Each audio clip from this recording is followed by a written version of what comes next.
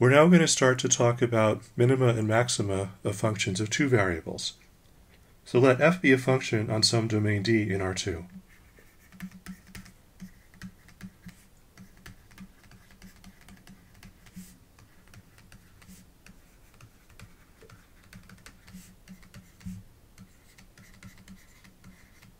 This notation means D is a subset of R2. So a collection of points in R2. And let A be a point in the domain.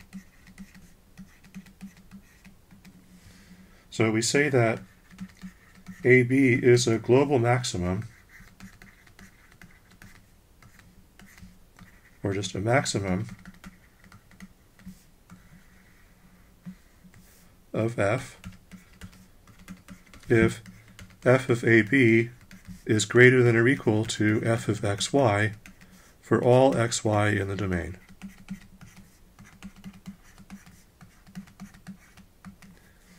And we say that AB is a local maximum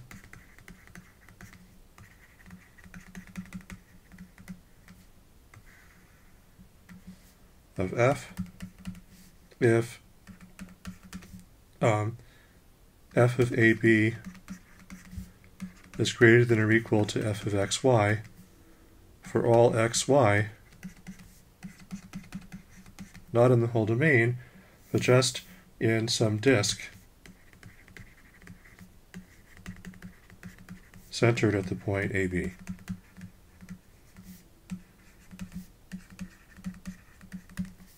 So here's our whole domain. Here's our point AB. So it's a global maximum if f takes the largest possible value at this point. And it's a local maximum if there's some disk centered at this point so that, at least in this disk, f takes its largest value at AB. But it may take an even larger value someplace outside of the disk. Okay, and then global minimum and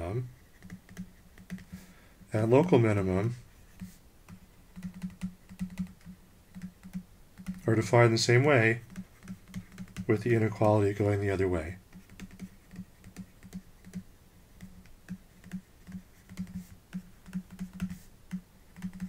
So you have f of AB is less than or equal to f of xy for all xy in the whole domain if we're talking about a global minimum, and just in some disk centered about AB if we're talking about a local minimum.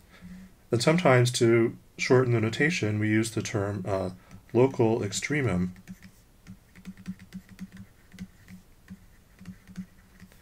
to designate a point which is a local minimum or a local maximum.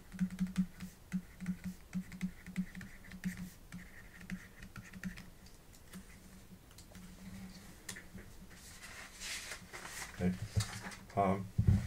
And another piece of terminology we should use is a critical point. So AB is a critical point of f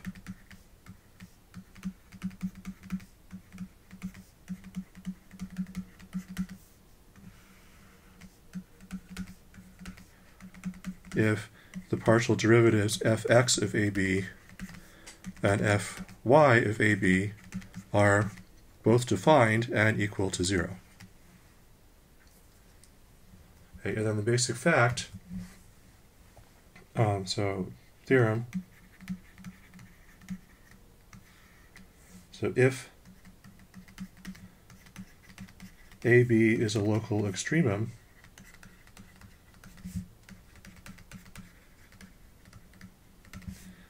if AB is not on the boundary of the domain,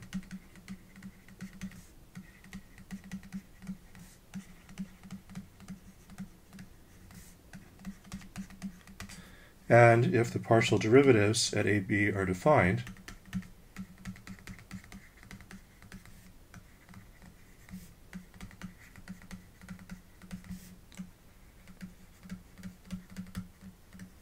then they have to be 0. So then fx of AB equals fy of AB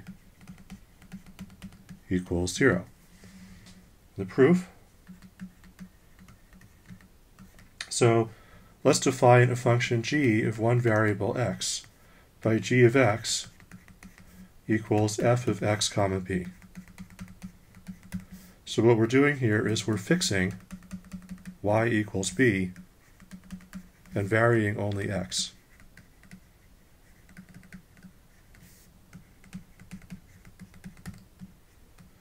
Okay, so then g has a local extremum at a.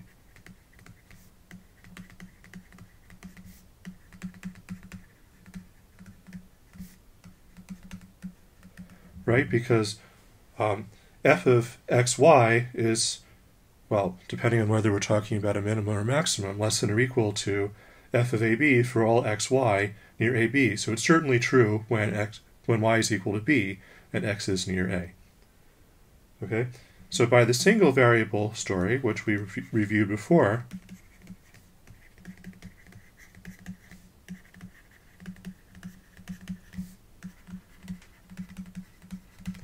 we know that g prime of a has to equal 0. Okay, but g prime of a is exactly the same thing as fx evaluated at ab. So this is equivalent to our definition of partial derivative. The partial derivative is just the ordinary single variable derivative when you restrict the function to a line in which only one of the coordinates is varying. Okay, so then that proves that fx of ab equals 0. And similarly, fy of ab is equal to 0. So here you need to fix x equals a and vary y and do the same argument. Okay, so that's the proof. So a logically equivalent way to state this is that if ab is a local extremum,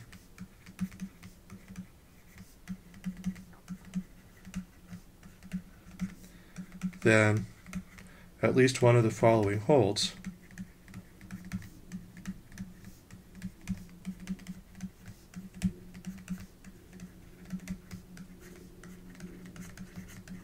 And let's put them over here.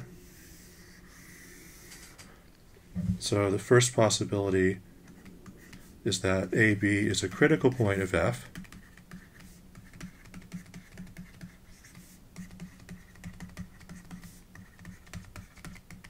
The second possibility is that fx of AB and fy of AB are not both defined.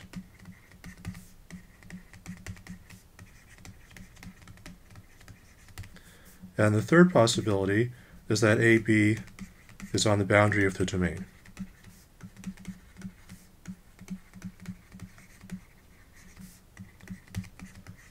So if you want to find a global maximum or global minimum, if it exists, well, then it certainly has to be local maximum or local minimum, and then you just have to search for all points satisfying any of these three conditions. Right, so let's look at a couple of examples. We'll do that in the next lecture segment.